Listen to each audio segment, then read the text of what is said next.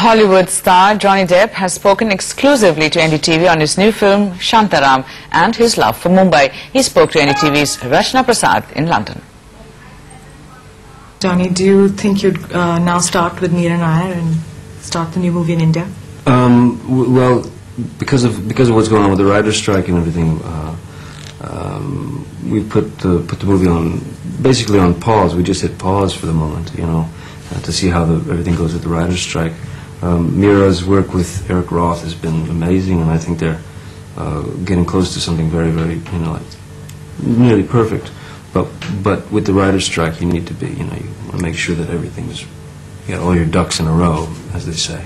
Do you think that Bombay will be the place to shoot when you do it? Oh, I think I think there would be no place to, no way to replicate that. I mean, it would have to be in that area, in Bombay, and I think there's nobody better than Meera, you know, to capture that, and she has a real strong feel for the place, obviously.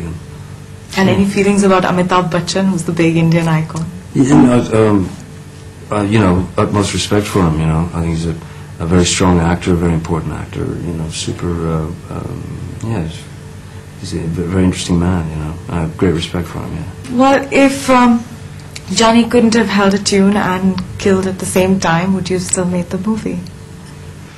Yes, that's a good question. That's a good question. That was a long pause. You know, I never had any words at all, so I never really thought about that because I just had a feeling he could do it, and so, you know, I worry about a lot of things, but I was strangely not worried about that one.